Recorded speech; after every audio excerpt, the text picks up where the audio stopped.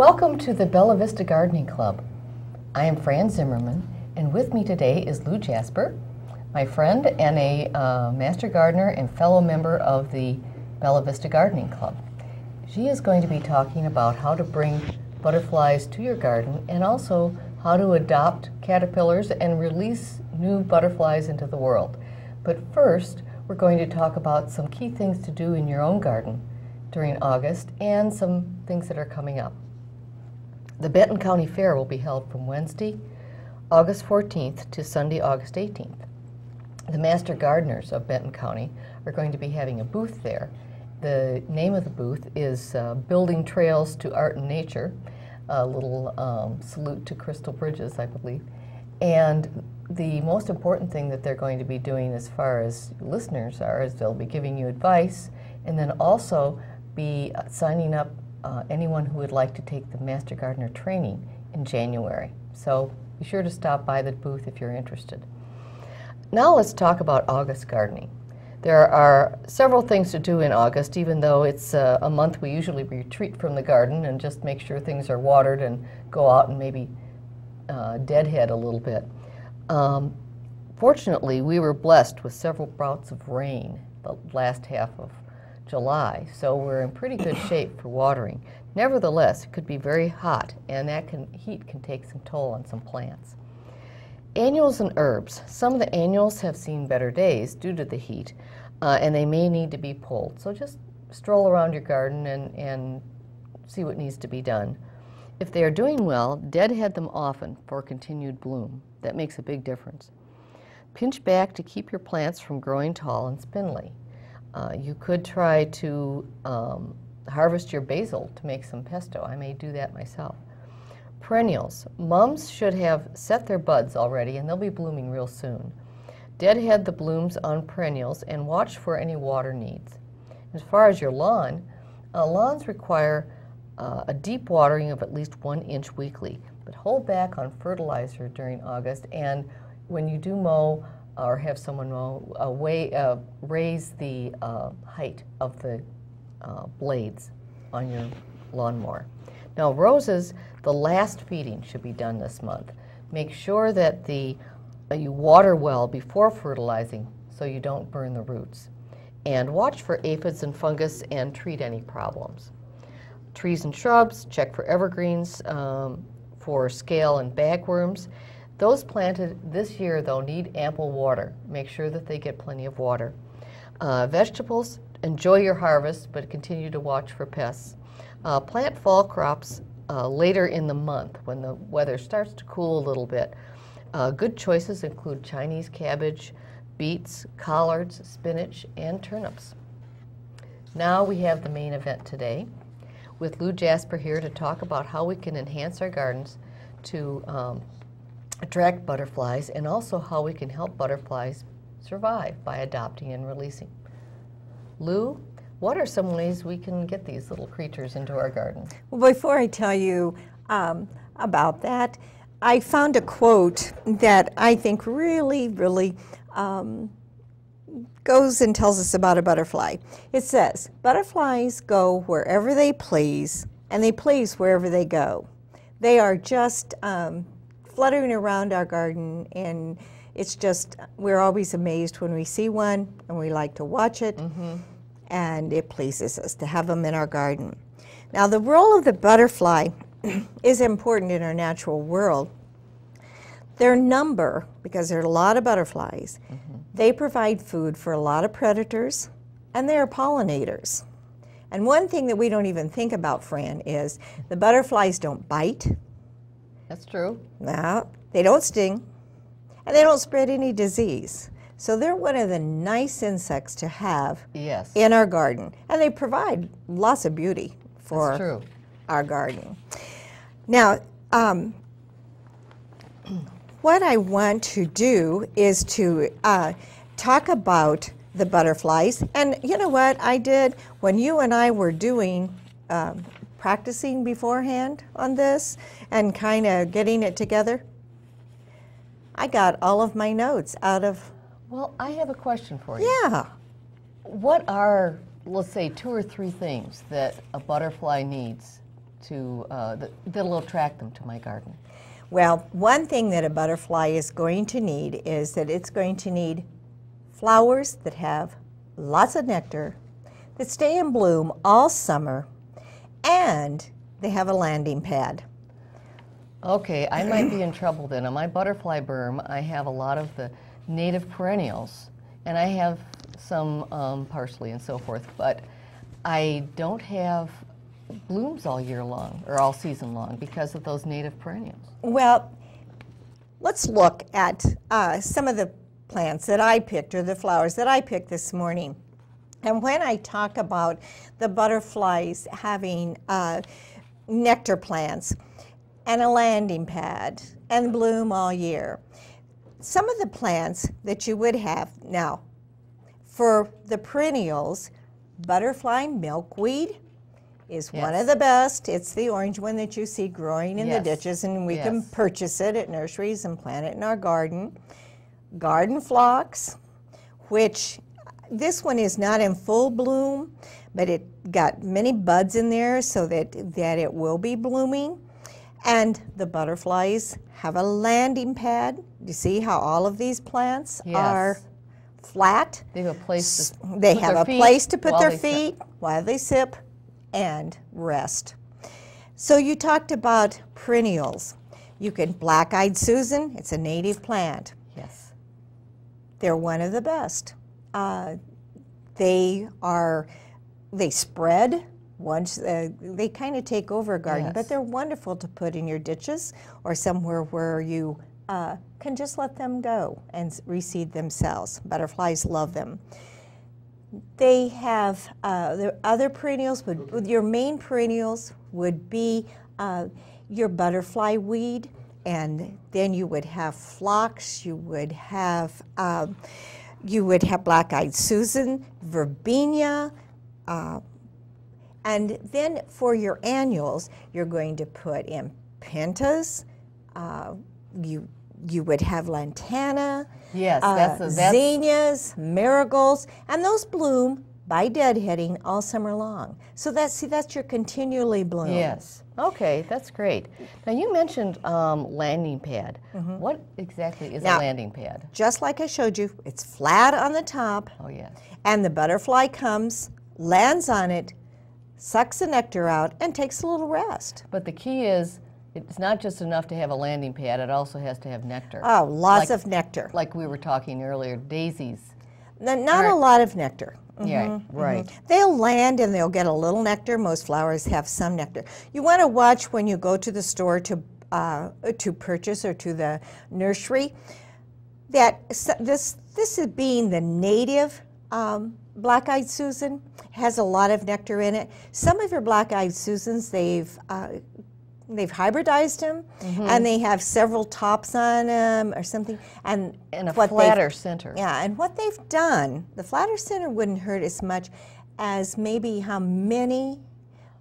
pretty it is. This is pretty simple. Yes. And they've hybridized them to look really, really fancy, but they've taken the nectar out of them. Right. So kind of watch when you're going to purchase plants. You want to be sure that you got lots of nectar in them, Fran.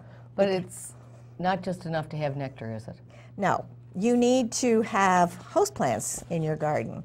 And that's what we're going to, what I think is very important, and a lot of people do not think about.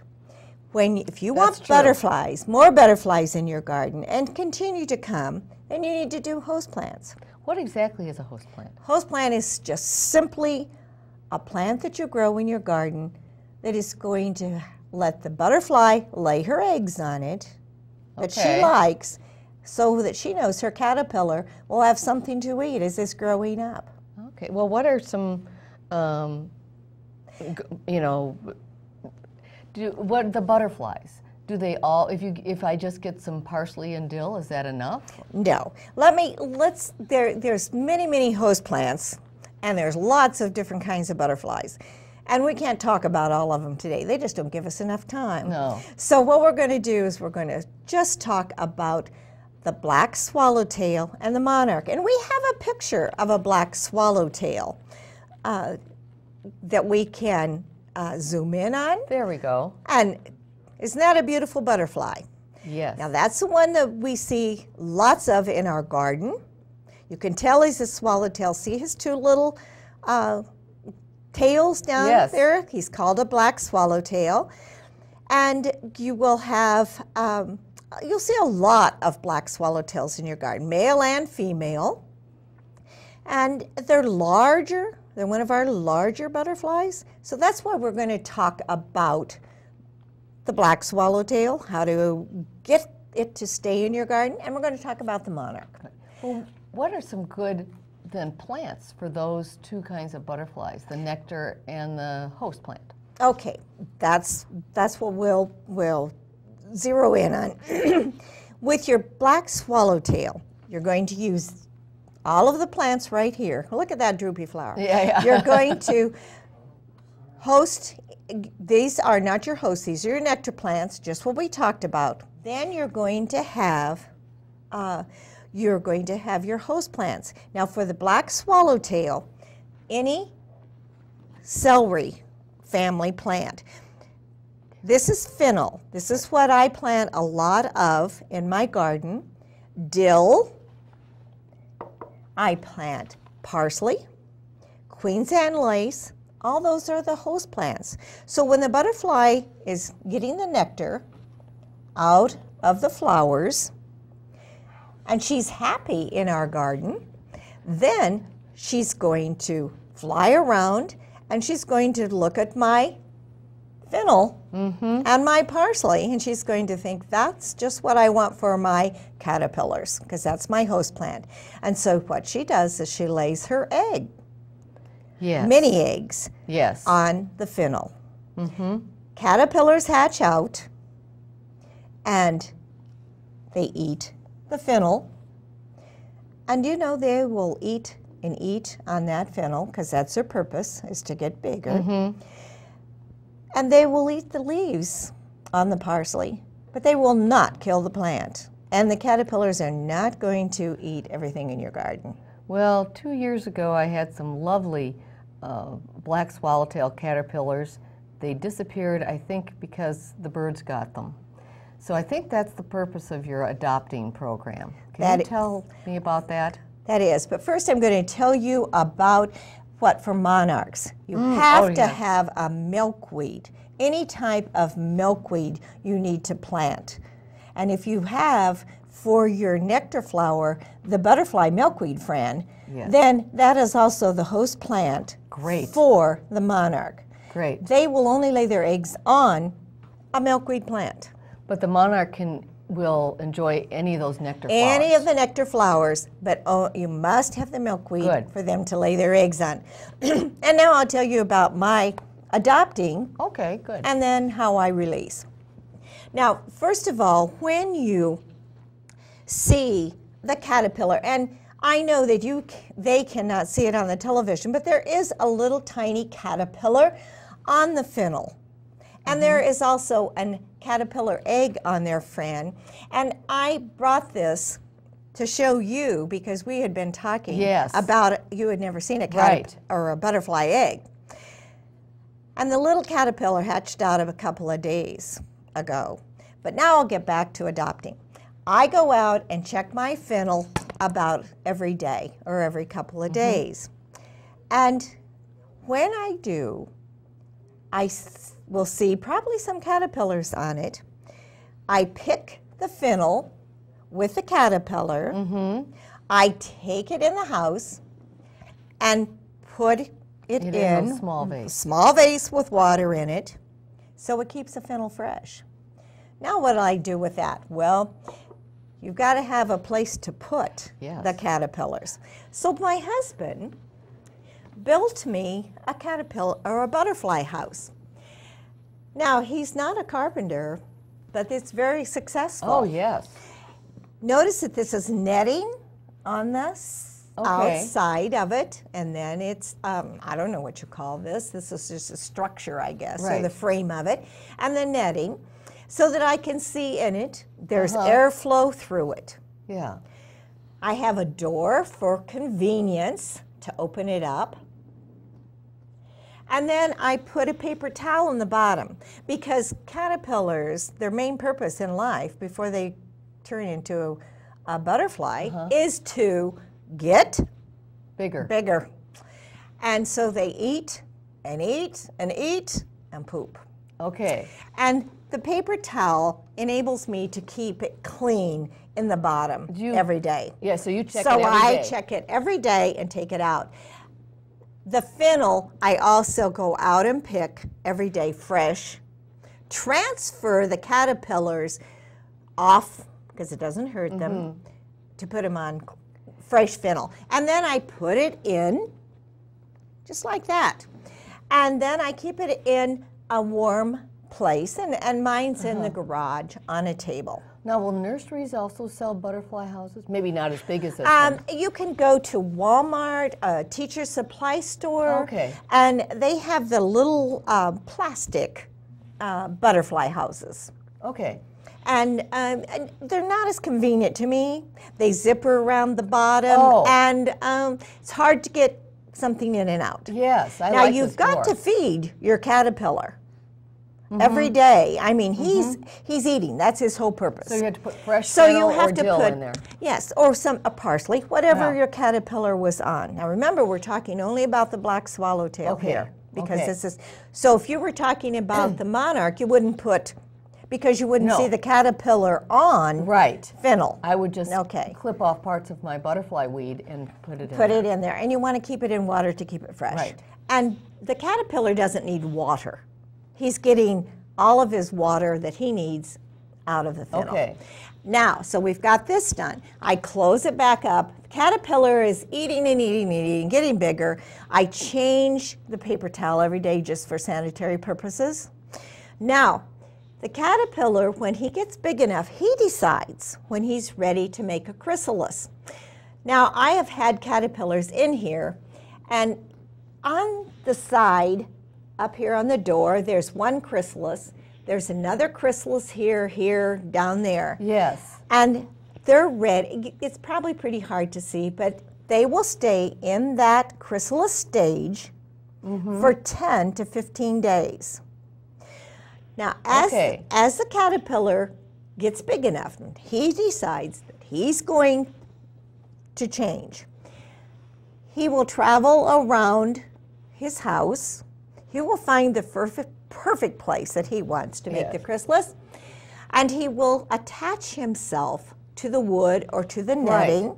Right. And when he attaches himself, he stops eating. And he makes a J shape. There's one right here which we can't, you can see, the people can't see. And he's making a J shape, and he will make this chrysalis. We do not pull the chrysalis off, and we do not touch it or fool with it, because we would damage the butterfly inside. It's a very, it's a stage that we need to leave alone. Right, it's pretty fragile. It is, it could be fragile. It doesn't mean that you couldn't touch it. It's hard, it's not very pretty. Sometimes they're green in color, and then sometimes they're brown in color. Okay. All right, and I told you 10 to 14 days before you get a butterfly. Right. They vary. Now the size of the caterpillar, when he goes into a chrysalis, has to do with the size of the butterfly you're going to get. Okay. So if it's a smaller caterpillar, it's going to be a smaller butterfly. Right. And if it's a big caterpillar, you get a larger butterfly.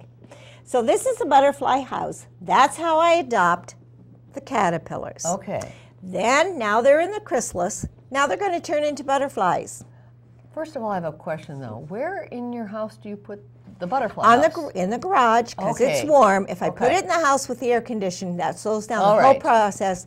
And they might not even turn into butterflies. It might be too cold, and they think it's fall, they think it's winter, and they wouldn't come out. They think it's, they're going to winter over. They hibernate.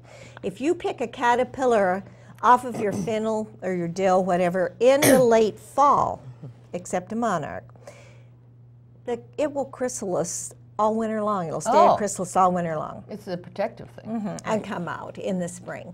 So then when the chrysalis is ready, to hatch out into a butterfly. The butterfly will come out. He will stay approximately 2 hours before you can touch him, before his wings get dry, and he is able to fly. And you do not, there again, do not touch the butterfly. Just watch him, flap his wings, and try to get him dry. And the fluid in his body is going into his wings to enable his wings to navigate and to fly up and down. And so he is in there flopping his wings back and forth in a drying process. Right. And you can leave the butterfly in a house for a whole day. He doesn't have to have anything to eat. He's perfectly okay before you release him. And then you just open the door and let him fly out. And let him go, yes. And there's generally 1 or 2 will hatch out because they went into chrysalis about the same time. Okay. So there's 1 or 2 swallowtails in there. And then he goes back out. His purpose is, or her purpose is to lay the eggs, start the process all over again. So you've increased your black swallowtail population. Yes. Now, the monarch, you would do the same thing. You would harvest the monarch caterpillar off of the milkweed, bring it to your house, put it in the water, same process. Yes. Same amount of days before it hatches, and release it. Is the monarch's key season a little later in the summer? Yes, it is. The monarchs do not migrate. Now, we'll see some monarchs around here, but they do not generally get a flourish of monarchs until probably late August, September. Okay, good. They're migrating. And we have, today, we've showed you the picture of the swallowtail. We have a close-up picture of the swallowtail caterpillar. There he is. Yes. And when you have the caterpillar of the swallowtail, the children, when I take it to school, the children are real interested. If you touch the caterpillar on his head, he sends out 2 little orange antennas. Yes. And he also has the stinkiest smell that you smell when those 2 little antennas come out. That's he's saying, stay away from me and please don't eat me, butterfly. I mean, you know, before I get to be a butterfly, don't eat me, bird. Right. And that's his protection. So now you notice he doesn't have any antennas until you touch him. Right. I'm seeing that. Now there's his chrysalis. That's up close. That's what we have in here. That's before he comes out. Nothing very beautiful, is it? You'd never know that a beautiful butterfly would come out of that. But it's still amazing. They have that little like silken thread that holds it on. And that's what you do not want to ever disturb. Yes, I see that. Here is... That's our monarch. That's our beautiful monarch butterfly that migrates all the way to Mexico. And because the monarch that you have that has laid eggs on your milkweed does not mean that that particular monarch will travel all the way. But the families down, maybe their children or her children will. And there is the monarch caterpillar. Notice his 2 long black antennas. Are they out all the time? Yes, they are. And birds do not like the monarch because of when he eats the milkweed, it leaves a nasty taste in the caterpillar. And so birds just don't like the monarch caterpillar. So they don't have as many predators as the black swallowtail for birds. Yeah. That's a good About the same color as a black swallowtail caterpillar. And look at that, with all the different sizes. That's the different sizes. Now remember, he starts out really, really small, then keeps growing, and because that's his life, is to eat, eat, eat. And he changes, he loses that skin 5 different times. He changes. So that's a very immature caterpillar we see at about, say, 2 o'clock on that picture at the upper right. And then we see a mature one right in the middle. Right in the middle. He's ready to go into a chrysalis. And then there's one other butterfly that sometimes I've seen in abundance, sometimes not. But that's coming up, but this is the chrysalis. That's a chrysalis of the monarch. And it is beautiful. It is green very translucent, and then it has some gold dots on it and a gold ring around the top of it. And you will be able to see into the monarch chrysalis. You will see the wings. Really? Just before he comes out, you will see the color of the monarch wings. So this starts out as green, but then becomes transparent? Yeah, Translucent? Translucent, and you can see through it, and you will see the colors of the monarch butterfly wings in it. And then you know he's about ready, or she will be about ready to come out of their chrysalis. Okay, here is that other butterfly there, isn't that the... That's the eastern swallowtail, and you can tell the swallowtail again by two of his long, on his wings. See the long drapes or something hanging down? Those are the swallowtails. And we do see those and around our yard. They have a different looking caterpillar, a really neat looking caterpillar. They're very, very beautiful butterfly. All swallowtails are. And notice how large he is. So see, you're attracted to that butterfly. Yes, indeed, indeed. So, one more question, Lou. Do you recommend any books to help us learn? Yes, I do. Lori Spencer made the Arkansas Butterfly and Moth book. And when you're talking about, whoops, I don't know, there we go. When you're talking about the host plants of different butterflies, she lists all the host plants in here. Oh. And she tells the plants that some of the nectar plants, but she does list the host plants, which is really good. Oh, yes. And right. Then wonderful you're not just pictures. shooting in the dark. Yeah, she has wonderful pictures, and there's a whole section on all of our swallowtails. Shows the different caterpillars and the different ones. So it's really a very good book to have as a reference, and I use it all the time because I'll see a different butterfly, and we have so many butterflies. Yes, little blue ones. We have little tiny skippers, orangey and brown ones. we have bush. Yes. We have just all kinds, and we just lady. Painted lady. Painted lady that I found in your garden the Yes. other day. Yes. So it's just a wonderful thing to have butterflies in your garden, to have an insect that doesn't bite you, and like the chiggers and the mosquitoes that we have so many of. Oh, and it's just a thrill to see them flitting around in there. It is, Yeah, it is. it If is. we have a few more minutes, I've got some butterfly facts that, good. I think are that I always tell the children, and it's kind of fun. One is that the butterflies have their own straw.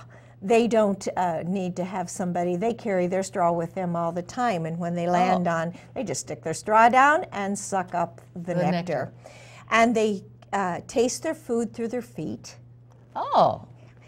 And they also, when the butterflies, because they're so beautiful, it used to be that people would say that if you released a butterfly, you made a wish, and the wish would come true. As the butterfly was flying away, you were making the wish and sending it out, and your wish would go out, and it would come true. I don't know how true that really is, but doesn't it sound nice? Yes, it does. That as you're releasing the butterfly, that you would make a wish, and then your wish would come true. Well, thank you, Lou, for coming here today. This has really been fun. You're welcome. I love butterflies. And you have wonderful information. And I can tell you love your butterflies I a lot. do. Thank you for having me, Fran. Well, you're welcome. For more information on the Bella Vista Garden Club, you can go to bellavistagardenclub.com. And it's our website. We have a lot of different links that you can hit on to find the information you want. Our new year starts with our next meeting on September 25th, and we'd love to have anyone come. It's open to all, and we're a fun group, and there's always something to learn. And we are a fun group. Yes, we are. I hope you've enjoyed the program, and we'll tune in again next month. Until then, don't forget to stop and smell the roses.